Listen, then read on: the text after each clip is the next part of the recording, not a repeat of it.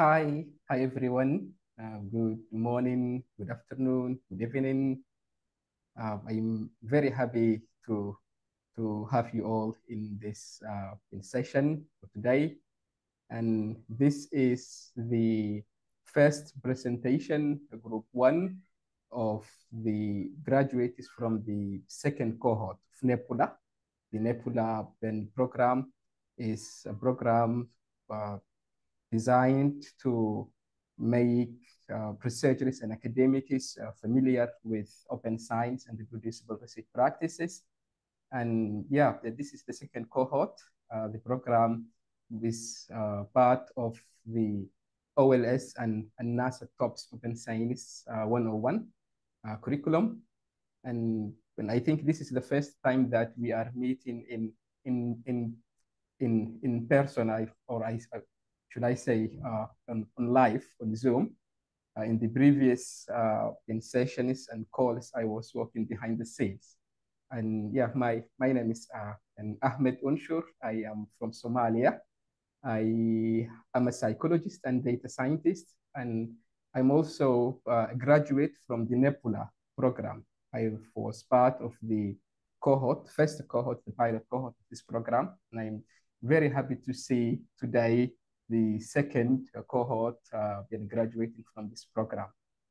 And Irene, as Irene mentioned, this call is being recorded, and I also have to remind us our code of conduct.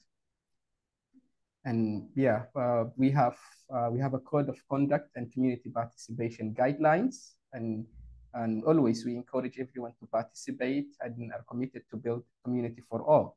So please be considerate and respectful. And also, if you experience or witness any unacceptable behavior or any other concerns, please report by contacting the organizers. And I think that's it. I think there is nothing else that I'm forgetting about the welcoming part. Yeah. So without further ado, we will start the project presentations.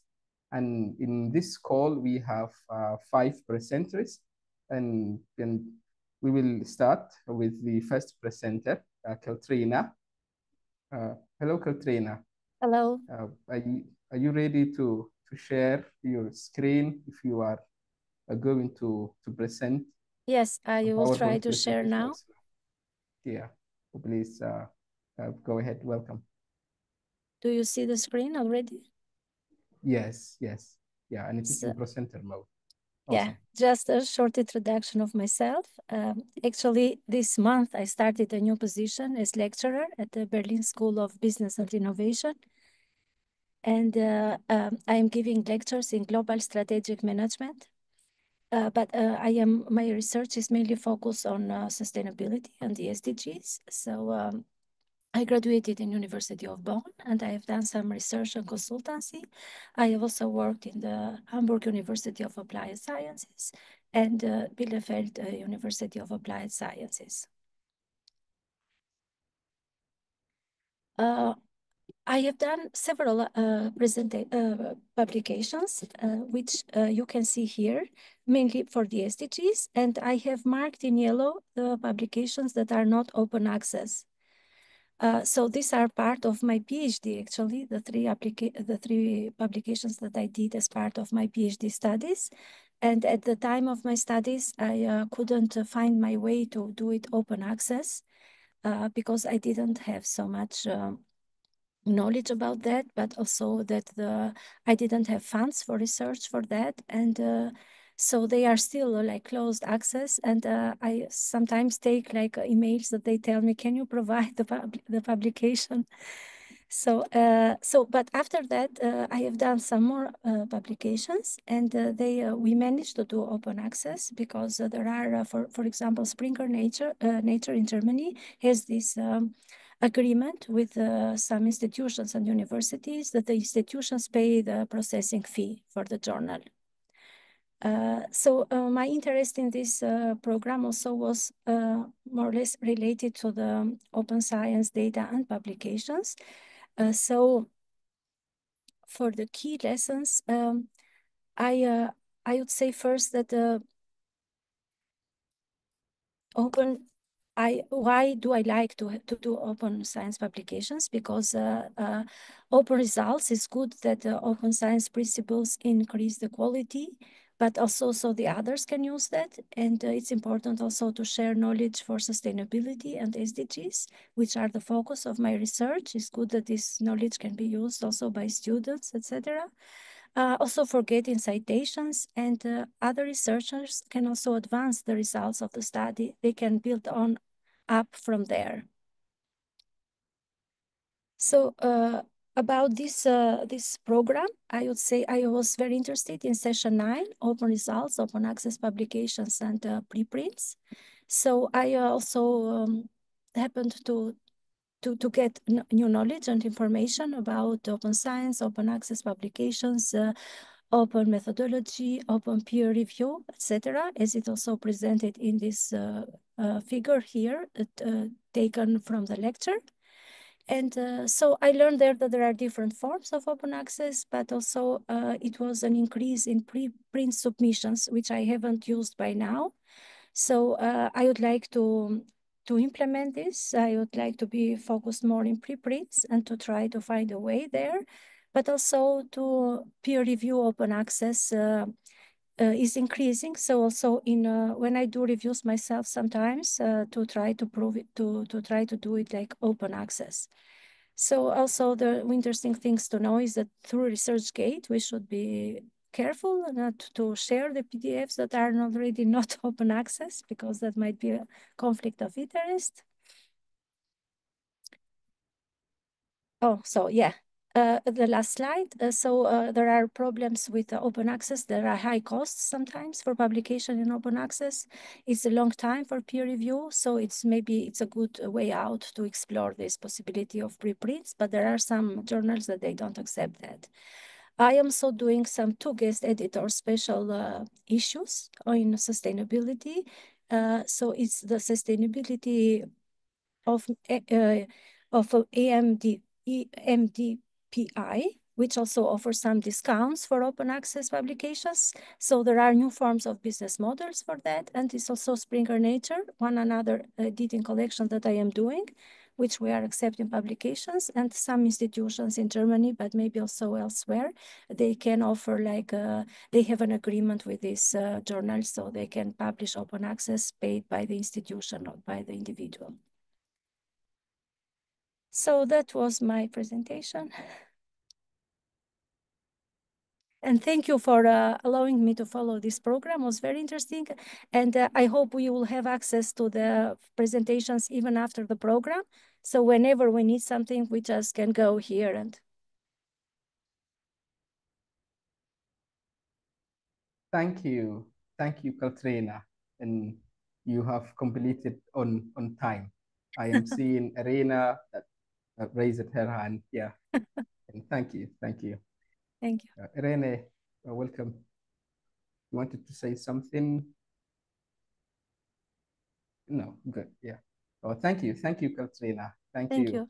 And it is very important to see that the participants of this Nebula programs, it is something that I've seen while I was participating in the first cohort. And open science is a big umbrella, and then obviously we'll find some topics within open science that they are focused on, they are more interested on, and I can see that in your presentation that you're mainly focused on open results and preprints.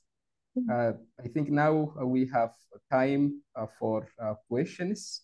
If there are any questions or comments from the participants, please feel free to raise your hand, to open your mic, or also write in the Etherpad. Yeah. Can take 1 or 2 questions live if there's someone who would like to ask a question or provide a comment. Welcome.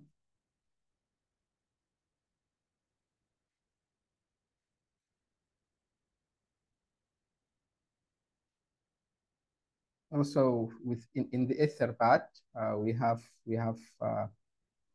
If you go if you go in online 49, and also if you have some way that you can provide help or support for Katrina or also for the other presenters, you can write your comments in there.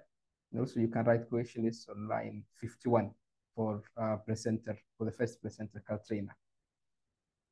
Aya raised her hand. Welcome, Aya.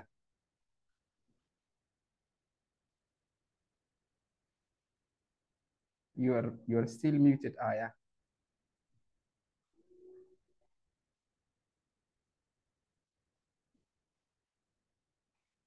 Hello, Aya.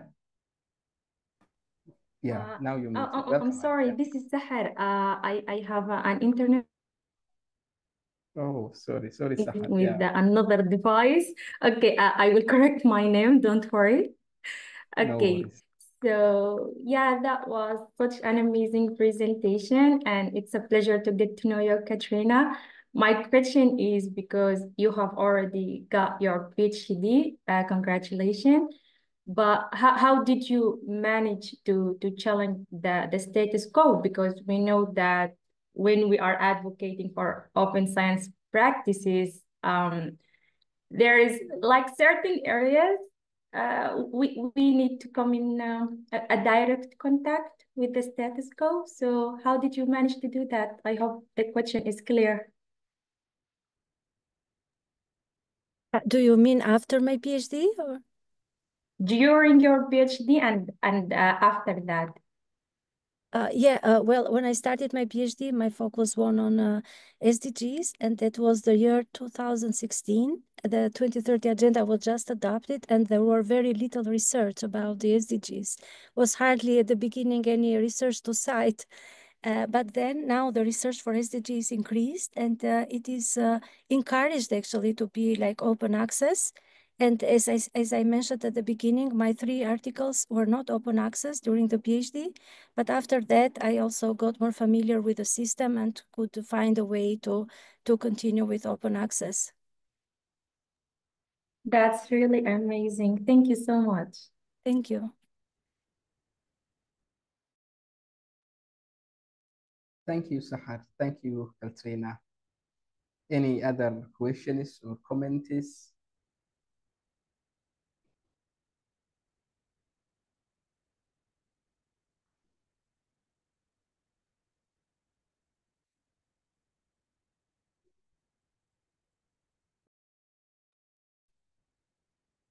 Oh, okay. So please, anyone give a round of applause, big round of applause to Kalterina for presenting their presentation. Thank you very much. Oh, thank you. Now we will move to the next presenter, Gibran. Hello, Gibran. I hope I am pronouncing your name correct. As you wish, there's a lot of pronunciations. I already know that. Welcome, Gibran. You can start sharing your screen if you have a presentation to share. All right. Yeah. Can you see it? Yeah, you can see a map of the world, big blue globe. Yeah. So can I start it? Yeah, sure. Go ahead. Well, I just prepared something formal. So that's me when I was a child. That's my place. I'm from Brazil. This place is called Paraíba, just in the east part of Brazil. And this is the place where I'm based right now in Mexico, San Luis Potosí. It's also a very beautiful place. I just love this. And I'm working in the IPSIT, which is based to the National Center of Supercomputer. And I'm using this partnership to run my models. Right now I'm doing my PhD, so I'm trying to connect the virus, the vectors, and the hosts to create a map and to create a list of regions that can be endangered with diseases, mainly between these interactions. And this is the type of models that I use to create it, connected with the co-occurrence of species and disease, and some of landscape variables that you can use, and the cover, even climate change projections. But I started my career working with primates, so we didn't know where some endangered primates could be, and I just did a lot of expeditions in indigenous lands and also rural lands, and I started working with these lands, and in this landscape we just found these two species. They are both endangered, and this is my pictures too.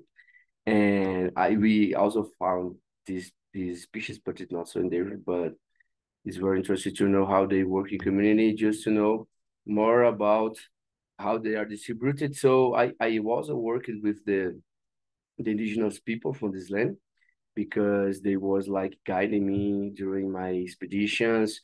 And so I started to return something to them, and I work with them about the use of plants from the community. And it was very interesting work. It was a way to do open science, but to connect, communicate it to them. And also what was happening with the primates in the nearby forests in this place. So it was a really great experience also to dealing with community. It's my main work here in my master degree. I published some works, but it's my last work. It's with models too. So I migrated also to programming languages, something nearby where I'm doing right now my PhD. So I created models to the future to verify the status of the communities and how to be the damage in the future. So in the green colors here, we have that most of species will lose the stability habitats for the future, and most of the communities will become more similar in the future too. And the body mass will increase because most of the small species cannot reach the suitable habitat, so that you lose the areas around these regions named Caatinga, this semi-arid region. And I had the opportunity to visit the camp, the field work, and collect some animals. At the same time, here's the list of species that in the danger in the future, and you lose the distribution is the left side, and the right side just the gain, and the colors the mark the log board mass. And I just got engaged also in a project named Nexus Caatinga. It was a really good work to communicate with rural farmers or small stakeholders to keep the lifestyle and to understand how the productivity is associated with biodiversity and with the landscape and the management of the land. It was a very interesting work because a lot of people in this region, they used to live or the wild, but they decided to just come back to their lands to have this quality of life in this lifestyle.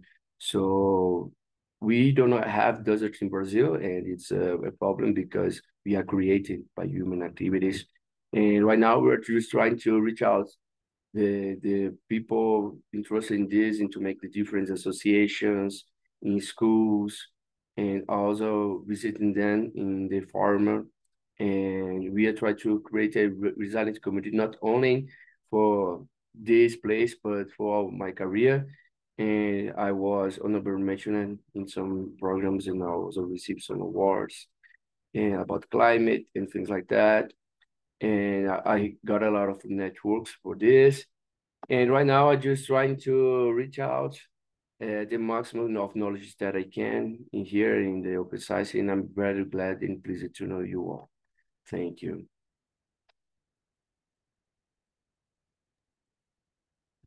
Thank you. Thank you. Thank you so much, Gibran. That was a wonderful presentation that and combined a number of activities.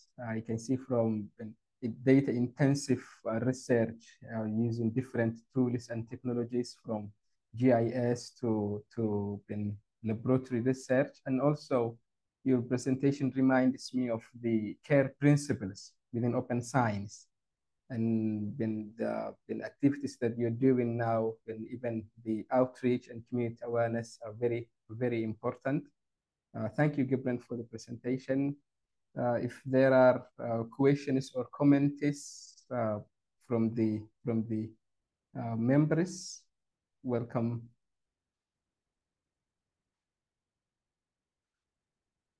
As usual, we can we can turn our mic on, or if there are questions, you can also feel free to write it in the Etherpad. Yeah, I was explaining how to do caipirinhas and things like that. But all good. Yes. Thank you. Yeah.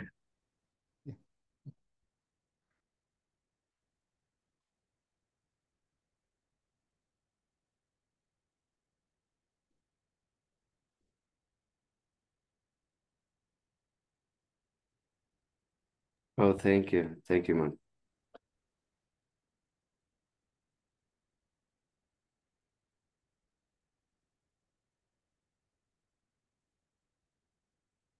Irene asked a question in the chat. In your experience, how is it different to communicate science to communities than to scientific audiences?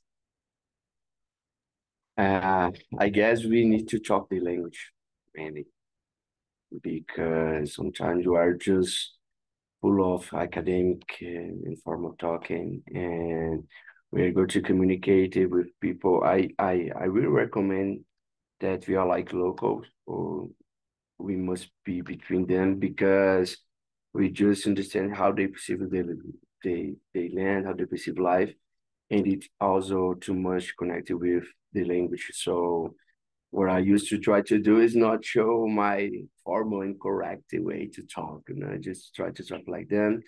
And mainly,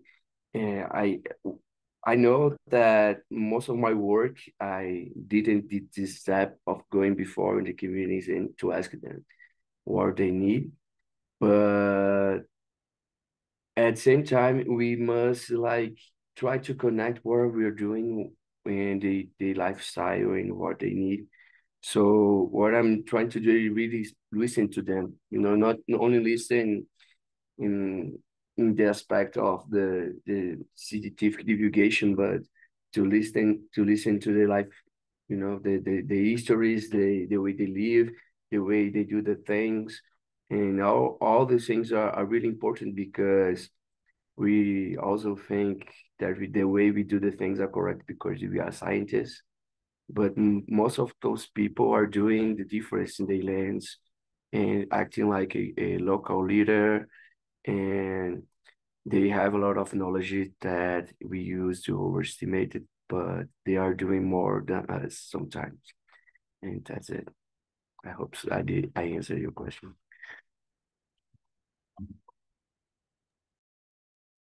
Thank you, Gibran. Yeah, well, that was a wonderful presentation. Please, everyone, give a big round of applause to Gibran for presenting. Thank you.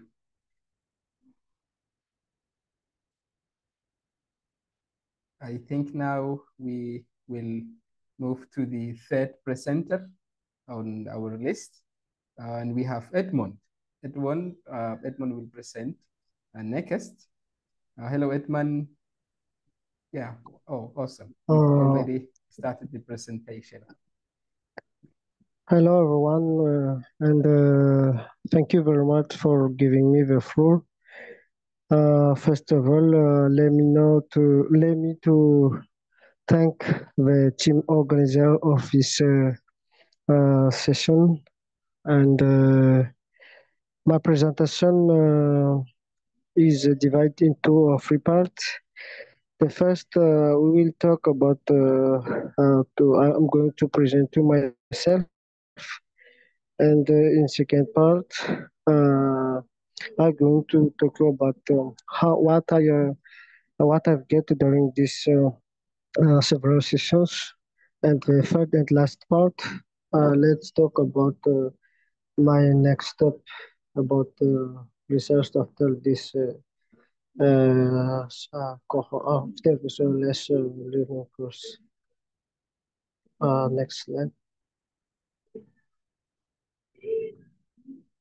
So my name is Edmond Clark, and I'm from Madagascar.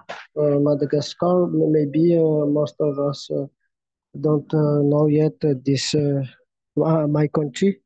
It is a big island, local investor of Africa, and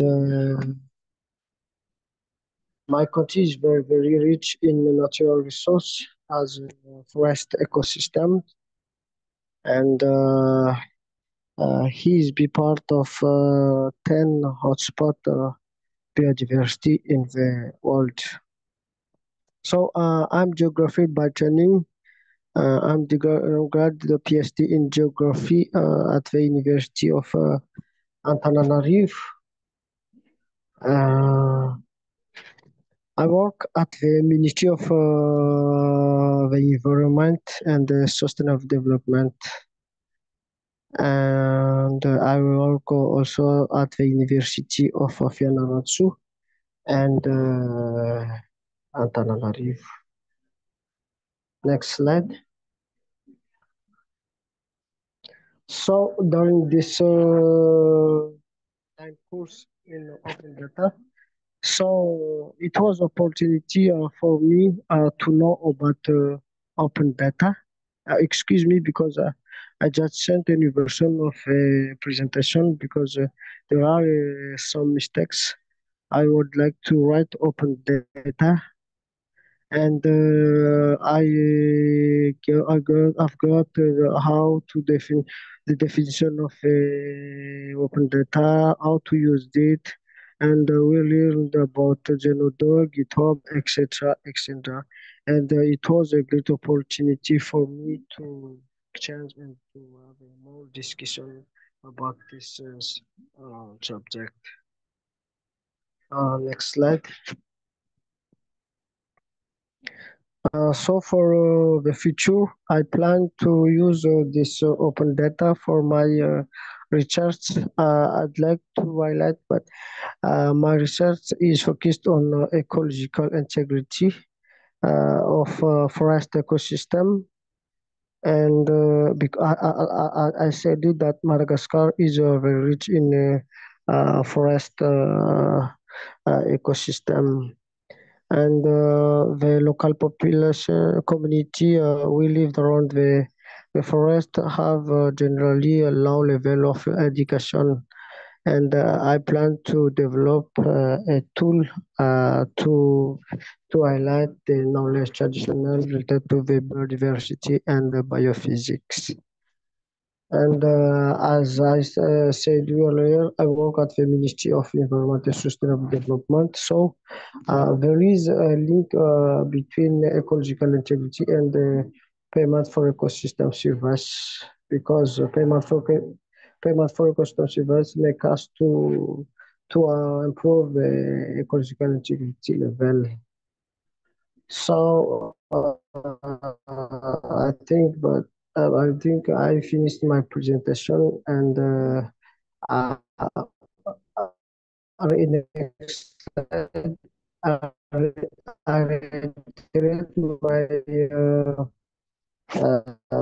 thanks to the course. We will have opportunity to follow them English this course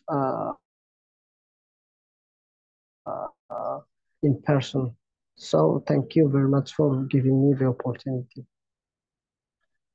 Okay. Thank you, Edmond.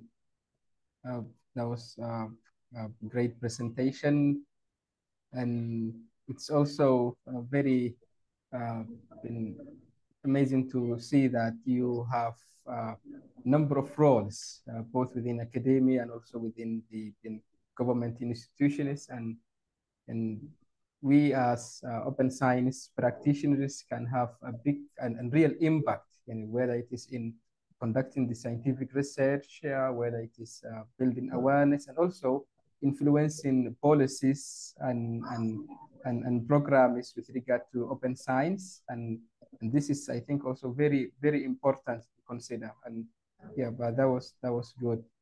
I think if we have one or two questions for Edmond and the presentation that they presented, we can always can turn on the mic and ask question or comment, or you can also write it in the etherpad.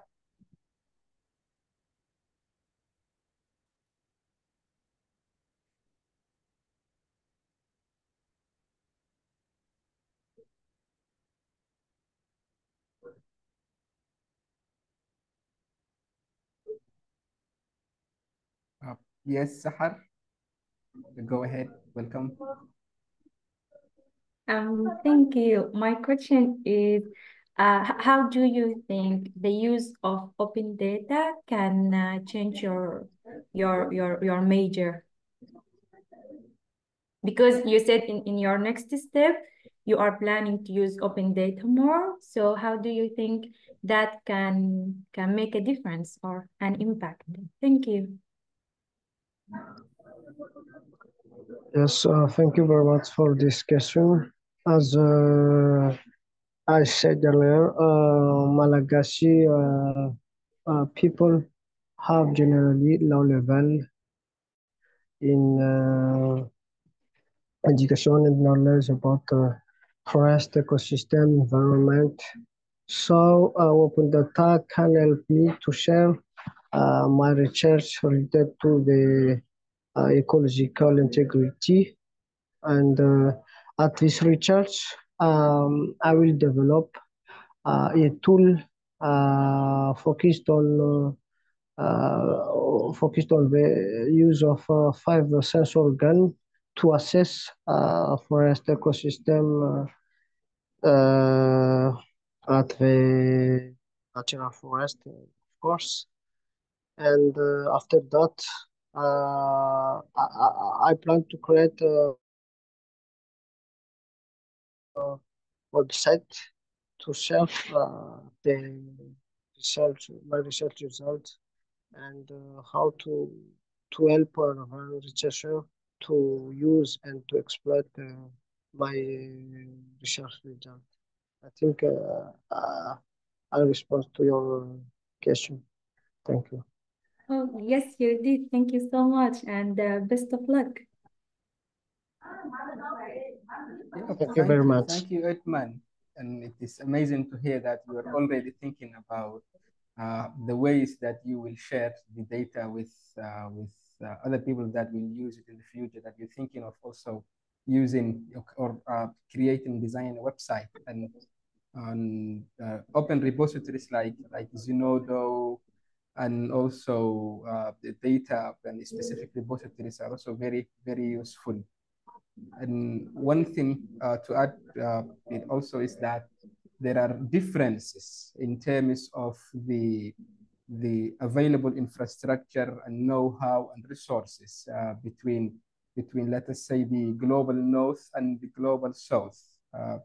I am also from Africa. I'm from Somalia. So I think in a number of countries within Africa, or generally the continent, can benefit from open science practices. And this, I think this can accelerate scientific research. This can accelerate in creating positive impact. And this thing is also something that is appearing as a theme within this the group that's presenting their project this session, focusing from sustainable development goals to ecology and interacting with indigenous communities, and also thinking about making data public. And I think this is the essence of open science and reproducible research practices. That science is not behind paywalls and behind closed doors, but all it is forms from research, from data, from results, from methods. It's open, and this can accelerate. And in my view, for sure, this can accelerate a lot of things, specifically, generally, but specifically for a number of countries within the global south.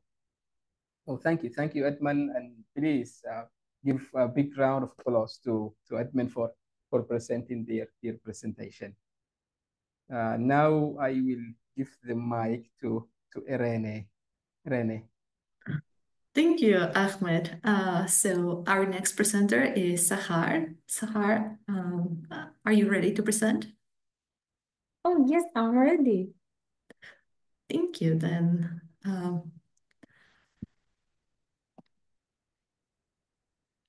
Hi. Hi, from the kitchen. That's okay. Can I share my screen? Yes, please. Thank you.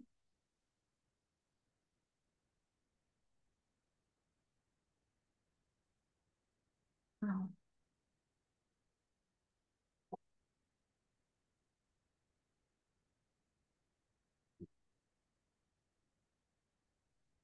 Just a minute.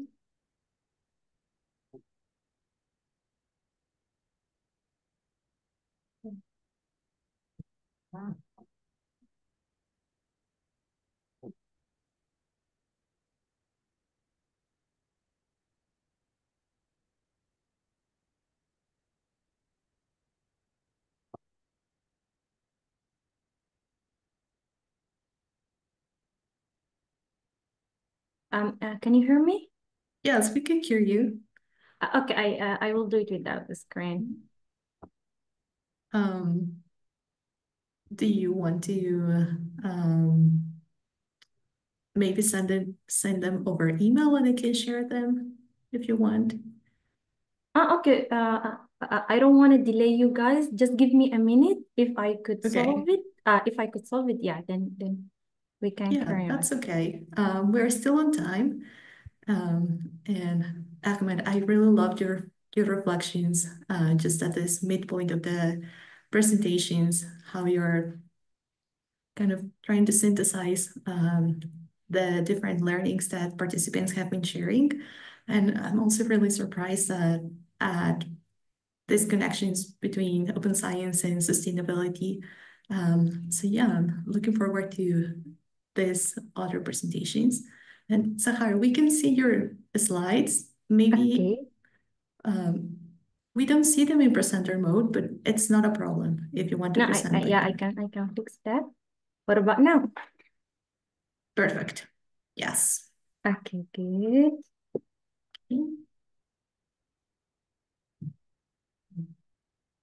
Okay, so hi everyone, and thank you for this amazing program. It's such a pleasure to be with you here today. So, this is me. My name is Sahar. I'm from Sudan. I'm a pharmacy graduate. I graduated 4 years ago, so I don't know if you can still consider me as a fresh graduate. I'm also a mother to a little princess. Her name is literally princess. Her name is Amira, and Amira in Arabic is a princess. I'm interested in the field of genomic medicine and pharmacogenomic. And like after graduation, for the last 4 years, I was just focusing on being a mother. So I still have only my bachelor degree, but I'm planning to pursue my higher degrees. I'm also a peer review champion, and I want to tell you a little bit about my experience and how open science values changed my perspective. So I was a peer review champion with Daniela and Vanessa, and they are advocating for open peer review. So I only heard of the concept of open science 1 year ago, and this concept literally changed my life and my perspective, because during college, doing research and thinking about being a researcher was such like a nightmare. Like, research is so demanding, and you are a mother, so you cannot be a researcher. And here in Africa and in Sudan, we are facing a lot of problems. So the field of research is not that welcoming. So yeah, after I learned about open science and how all the values and concepts and different sectors of open science, how they can help us, especially as Ahmed said, in Africa, all I wanted to do was to keep advocating for open science. So during the program, after we end, I'm telling you about my current work. We were asked to conduct a workshop, a similar workshop, to keep advocating for open science. And I decided to do that workshop for undergraduates and fresh graduates. And at the end of the session, we collaborated together to write a humble and constructive feedback for about a preprint. And the comments I was receiving at the end of the session from many undergrads and fresh graduates, like, after this, we feel like we are part of this, like we are included. So that was a practical example how open science and implementing open science values can create a welcoming and inclusive environment for everyone. So, like, especially for us early graduates and undergrads, because we are still trying to feel like we fit here. So yeah, that's why I decided to join this program as well, to keep learning and keep developing. I still have a lot to learn, obviously, but like at the end of this program, I still a huge fan of open science, and I still want to keep advocating for open science and telling everyone around me in my community that open science can and will fix a lot of problems. Researchers, especially from Africa and from underdeveloped country can face. So open science can and will provide a solution for that. And one session that was really amazing. All the sessions obviously were amazing and mind-blowing, but the GitHub session was so important because, oh, that's my time. Okay, I'm sorry, but so the GitHub session, yeah, and the importance of tools and learning about tools. And for my next step, I'm going to keep learning and advocating for open science. Thank you so much. And that's it. Thank you, Sahar. That was a very enthusiastic presentation, and I really appreciate you sharing your experience, not only with this program, but with your previous experience as a peer-review champion. So I have a question, actually the same that you asked in the beginning. How do you advocate for open science in a context where it is not very welcoming for new and disruptive science practices? What are the challenges that you have faced, and what are the achievements that you have also accomplished? Actually, I have faced many challenges because open science is a new concept for people around me and for the research community in general in Sudan. So a lot of people be like, but the status quo is all we know. So why do you want to change it? So I have to start from the beginning, like, okay, we are facing problem and we need to create a more inclusive environment for the research. So this is how open science can help us, especially with the concept of open peer review. Like everyone was saying, so you want everyone to give his or her opinion about my preprint, about my research, and we were like, yes, people will be trained and they will give you a very constructive and humble feedback, and that can benefit your research and the research in field in general. So yeah, people were amazed, but at the same time, yeah, they accept it well, hopefully. Yeah. Ahmed, do you have a question? Yes, Rene. It is not a question, but a comment. It is something that I am seeing now in my country, in Somalia. And by the way, Sahar, I have studied and worked in Sudan, in Khartoum, Sudan. So it is also something that I have experienced in Sudan. And there's always kind of mixed reactions.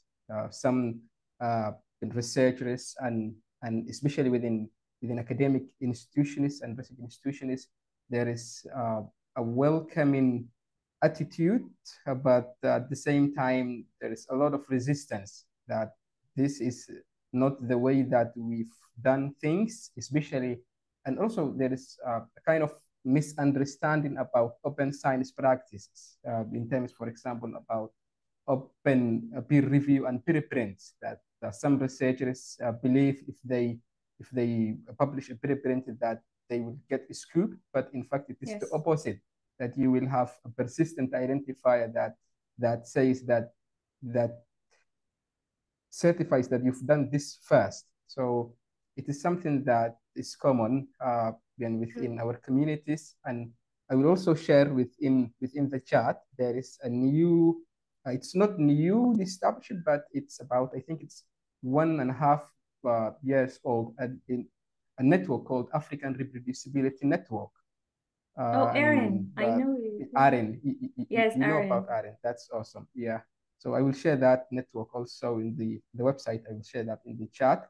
And they are an amazing community. There are also a community that's focused on research software engineering and open science infrastructure, RSE Africa. Nowadays, there are a lot of efforts in terms of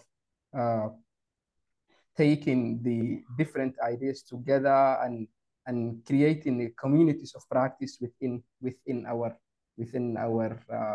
institutions within the continent. So yeah, I just wanted to share that. I also see Gibran that they raised their hand. Welcome, Gibran. Thank you. Just at first, congratulations for your talking. It was a really nice talking, and I really admire the people with so much strength to do their dreams, to realize what they want to do. Thank you. And there is a lot of challenges, and I do recognize it because my mother was also a mother with very challenges, and she just taught me a lot of good things. And my question is more about that, because here in Brazil, I'm Mexico right now, but I knew about a group of scientists named like Women in Science, and I don't know if it's not a question necessarily for you, but it can be for anyone, including Iran too. If you know any initiative like that in your country and related with open science, because I guess there is a need to outreach also another woman scientist and to empower you, and mainly in places we are dealing with more challenges, like you said before. So that's it. Oh, thank you so much. In my community, we have an initiative called She in Science. It's not about open science in particular, but it's about encouraging more women, especially in Africa, to pursue their career in science and research and academia. So, but it's still a small initiative. Let's hear from the others.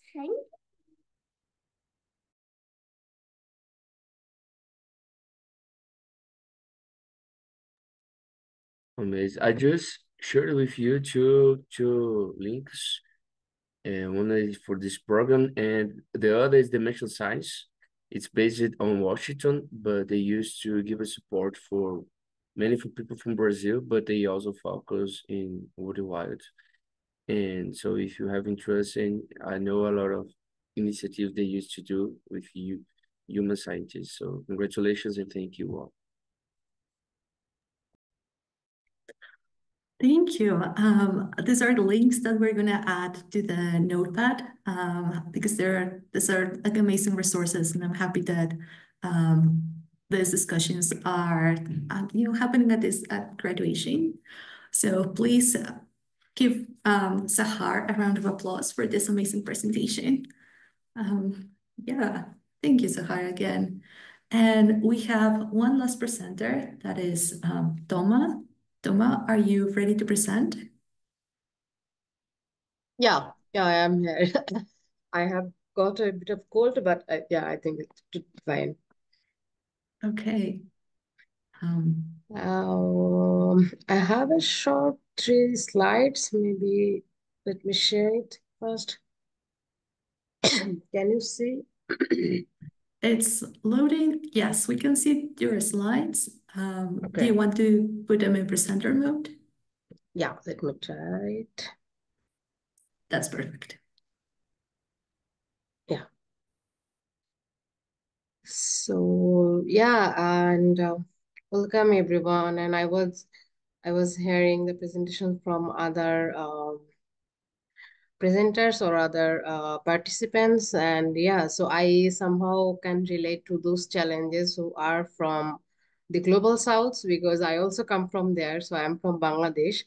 So we do also have some challenges when we talk about open science. So I am Tomarani Shaha. Right now I am working as a lecturer in an university, which is Jahangirnagar University in Bangladesh. And my research primarily focus on climate change and extreme weather events, because we are very frequently getting affected by floods and droughts. So we have those severe disasters or impacts happening in our country. So I do work a lot with open data sets, mostly with satellite data sets like those available on Landsat and with European Space Agency. So I use them for my research, and also sometimes I use data sets from ECMWF and other open data sets. And the challenge for me is in Bangladesh, we do not have data sets which are openly available for our country. For example, if I want to use any kind of climatic parameters or any kind of field data sets, in most of the cases, I need to buy those data sets, and need to make formal requests to buy them. And there is a long formal procedure for that. So that's very challenging sometimes. So I find it more convenient for us who are actually working with global data sets. And that's why when I do use these data sets, I sometimes see that they have a very good documentation procedure, especially when I work with ECMWF data sets. So they have a very big page of documentation with every single parameters, every single conventions they use. So I really like those kind of documentations, and I understand that that has a that needs a very big time commitments. So I was really interested to know more about those tools and skills that we really need to follow as a researcher or scientist. So how can we really embed those practices in our daily works? So that's why I was very much interested to and join this program.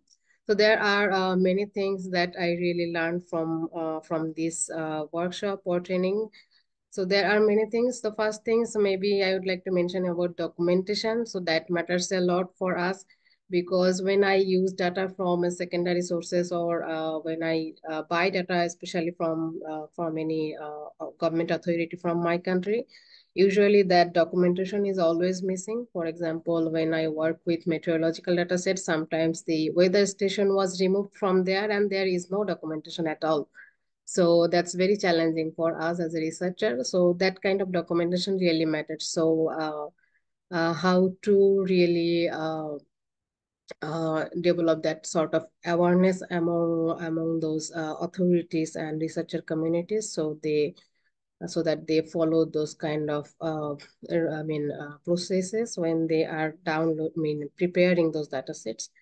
And also another thing is the time commitment. Sometimes when we work in a certain way, we have our time limitations, we have our resource limitations, and sometimes we are doing something so that we can deliver that particular output within that time frame. So in that case, sometimes we do not have that time so that we can follow that open data principles and those factors into our works.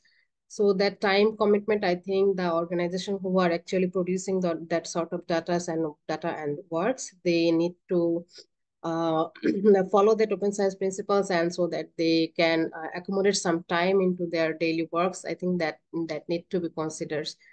And as I am working as a lecturer, and also in my institute, we are also having a youth mappers group.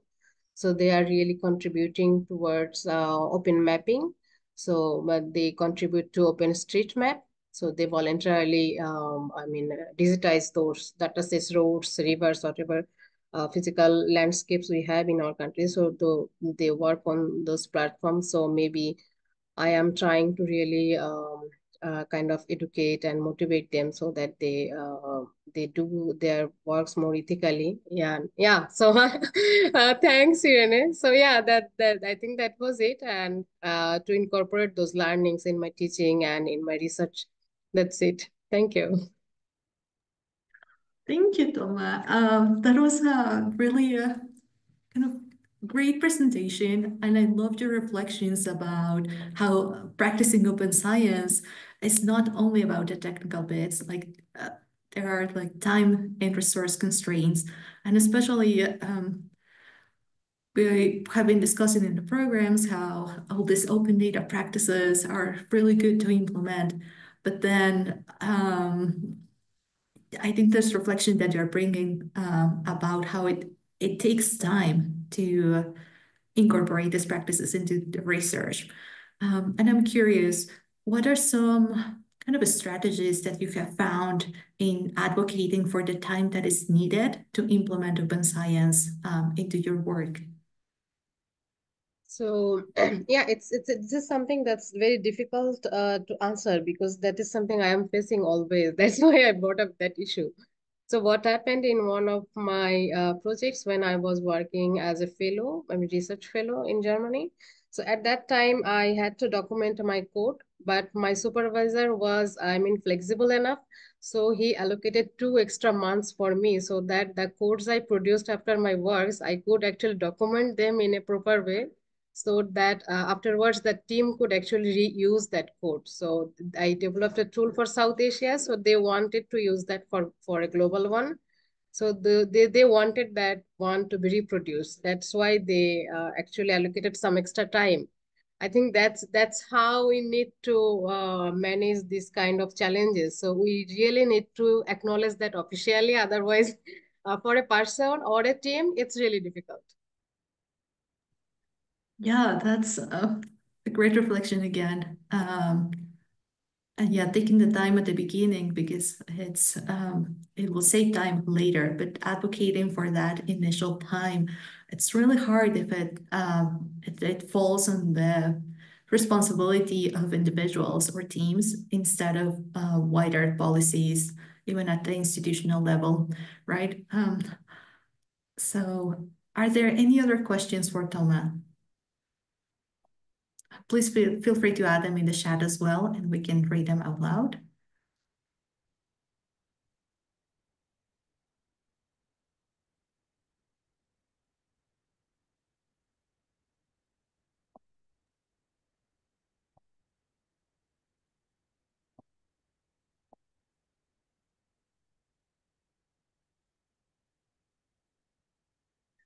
If not, I might have other question about how do you communicate again the benefits and the practices of open data with your students? So it's not just learning them, but also teaching them.